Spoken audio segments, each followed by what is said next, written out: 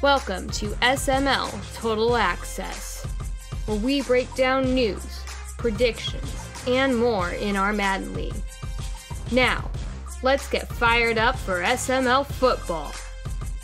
Hello and welcome back to SML Total Access. I am Primetime 000, joined by Matt and Dan. What is going on, fellas? What's up, guys? Not much. Enjoying a nice lazy Saturday. Hey, it's always good. It's a weekend, and it's SML Total Access time. And let's start off first down. This has kind of been debated in chat the last couple of weeks, especially, really all time. I feel like this has always kind of gotten brought up in different leagues, and especially right now, it seems like this game with how running is. Shotgun runs, inside zones a lot, but shotgun runs in general. What's your guys' thoughts on shotgun runs / inside zones? Are they excessive? Do people need to do them less? Do you have a rule suggestion? What's your guys' thoughts on that? I'm just going to throw it out there, and we'll start with Matt. Yeah, I do think there's some excessiveness going on. I think, in my opinion, though, I wouldn't use the word excessive, but and I mentioned this in my stream, it just came off my tongue. It feels like every game is the same. No matter who you play, it feels like you're playing the same person because 90% of the league is shotgun inside zone. If they go under center, they run a stretch. Then they go back to shotgun inside zone. If it's 3rd and 1, 4th and 1, it's trips inside zone. That's my issue with it. Is it's gotten to the point, and I don't remember this being a thing 2 years ago and before in Madden where everybody ran from the shotgun. It seems like it creeped up last cycle, unless my memory is just terrible. Or maybe the EA's run defense has just gotten worse and it's more noticeable. But that's my issue. It's just like every game I play, it's like, hey, I just played you last week, but I didn't. I think that's where my issue is. Dan, what do you think? Yeah, I got a lot of different thoughts on it. One is I like to separate shotgun runs from inside zones, or also make a plug to let people know that if you run a QB option and you hand it off, that's an inside zone. Okay, same blocking. Same thing, so don't try to act like you're calling a different play. There's a lot of different options. There's outside zones now. There's traps. There's powers. There's counters. There's base. There's a lot of different shotgun runs. So it really depends on if someone is, I think, abusing one shotgun run more so than others. The problem what Matt kind of highlighted a little bit is the under center stuff. EA has just dumbed down a lot of the passing options on under center plays. And so, therefore, when someone sees someone under center, it's almost like an automatic cover zero blitz that the defense runs. And so now you're looking at it like, well, why would I want to run against an 8-man front or a cover zero blitz every time? I have no option up the middle, so I got to go outside. So I think it's a combination of the offense and the defense and EA not giving you a lot of good passing options. Now, I will say single back, I believe, is coming back this cycle, so that might help a little bit. But you run anything else under center like that, you are going to get cover zero blitzed. And that's probably a combination of this problem as well that needs to be looked at. Yeah, it's interesting. For me, by the way, Dan, just curious, when you say that, I know what you mean about the QB option. Now, if a guy has, like I have Anthony Richardson, who's a scrambling quarterback, or you play Jalen Hurts, and if that person if they're apt to go running with their quarterback, would you still consider it an inside zone, or are you more No, not at all. No, that's a totally different play. Yeah. But if you hand it off, if you look at the blocking scheme, it's the exact same as the inside zone. Yeah. So the guys that are out there trying to say, well, I only ran 5 inside zones and 3 QB options, but you handed off 3 times. That to me, that's 8 inside runs. Yeah, that makes sense. Yep. Yeah, for me, I think there's the shotgun run thing is a little overblown. Like to Dan's point, halfback base, there's sweeps, there's counters, there's outside zones. There's a lot of stuff you can do out of shotgun. And I know Matt had said he thinks it kind of popped up last year. I do think the whole inside zone thing has gone on for the last 5 years. The thing is, running is back this Madden. It's not quite what it was. What was it, 2-3 Maddens ago? But it's close. And because of that, I think we do notice it more. Another thing is that's kind of a peeve of mine is sometimes we have preconceived notions of people that they're going to do something, and if especially if they do it once or twice, then we get angry because for example, I'll just probably 3-4 Maddens ago, I ran inside zone a lot, probably more than I should have, and I feel like I've dialed it back to where it's at like it's not a big part of my offense. And you guys, by all means, if you want to cut me off and say Prime, you're lying, then please cut me off. But like, I feel like inside zone is not a large part of my offense anymore. But I still hear that now, like, oh yeah, Prime runs a lot of inside zone. So it's like, if you do something at some point, you're gonna have to work hard to kind of rip that narrative from your back, even if even if you don't really do it anymore. So that's something to be cognizant about if you're a player who kind of used to have a heavy tendency of doing it. Like, you should probably do it even less because people are going to kind of expect it from you, and it's going to cause issues. I just think it goes back to let's try to be a guy who mixes up your offense. Try not to take advantage of a player. And if you think you're towing the line on it, then you probably should have done it 2-3 less times already. But overall, it's something we're monitoring. It's a tough thing to monitor, obviously, because you can't just look at the box score and it doesn't say how many runs are out of the shotgun, or in this case, inside zone. So it is tough, and it's obviously something that's, I feel like, been a topic of discussion for a long time. And every Madden, it seems like there's a new thing to talk about. Last year's kick returns, this year's inside zones and shotgun runs. But moving on, second down. Who makes the playoffs in the NFC? A lot of tight races there, and Dan, we'll start with you. Yeah, I think again, I kind of joked about it early on when you guys mentioned this title because I thought, well, it's already set, but it's not. We're looking at it. There's 10 teams that are legit there. You look at, let's just say the wild cards right now: Biz, AJ, Meats, Matt, Colt, who's playing really well lately, and Dom. So all of those, 6 teams, first 3 spots are one game, 1.5 maybe with the tie there for Biz. So it's going to get exciting. And if I had to pick right now, I'm gonna trust the guys that have been there, Dom and Matt, and then I'm gonna kind of trust either Meats or Biz. So those are my 4 I think are in. I think Colt's going to be out. I think AJ might be out, but I'm going to go Dom, Matt, and then I'll just pick Meats since he just played me tough. Matt? Yeah, I actually think 1 through 6 is set. I think Bomber, Woods, Straw, Doink, Biz. Biz has a really easy schedule, and that team is really freaking good. And AJ, I think those are all set. So I think it comes down to probably Meats, me, and Dom. And I think it's going to be Dom. He wouldn't be in this position if he wouldn't have gone on vacation. And he plays me and Meats, I think, for the last 2 games of his season. I think he's going to win both of those games, which will propel him above. Meats apparently can just lose to anybody or beat anybody. But I think Dom sneaks into the 7, and then 1 through 6 stay exactly as they are. Yeah. I mean, looking at it, excuse me, for me, Dom and Matt are 2 guys that I just dread playing because they make me think. And I think they make other people think when they play as well. And I just think they'll find a way to get in the playoffs. I do. Dom's lost 6 of his last 7. He was away for a while. But he does have Meats and Matt on his schedule week 17 and 18. So that'll be interesting how that kind of plays out. But I don't count either of those 2 guys out. I think it'll be Dom, Matt, and Meats. I think Biz doesn't quite make it. And it's just 3 guys who always tend to find a way to make the playoffs. And that's no shot at Biz, who's having a good season, and he's kind of turning things around there, and hats off to him for that. But I'm going to go with the classics, Dom, Matt, and Meats. Third down, we've kind of we've seen this happen a few times in different games. Just Madden players, and we're talking just, the actual virtual guys, dominating and causing, somebody to win or lose a game. Who's the most dominant Madden 24 player that you guys have seen so far? And Matt, we'll start with you. Yeah, and of course we're talking about actual on-the-field players, not the owners. Yeah. For me, I'm just going to pick one on each side of the ball. And maybe this is because I play him so much, but I'm going to go with Aaron Donald.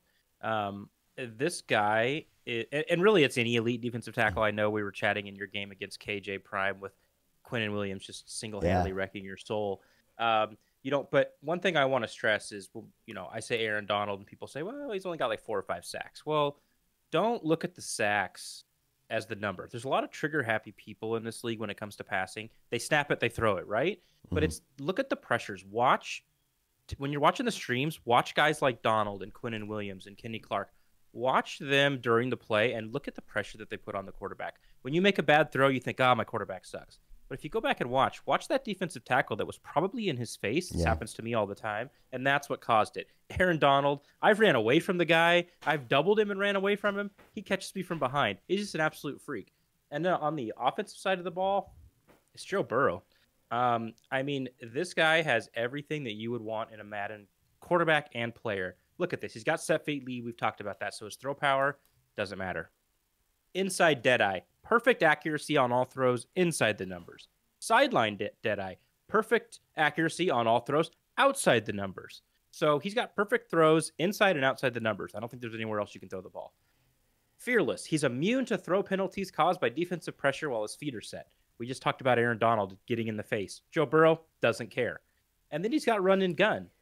If his X factor's lit up, if he's on the run, it's a perfect throw. I can't think if you created a player in Madden and you handpicked their abilities, I think you would give them all of Joe Burrow's.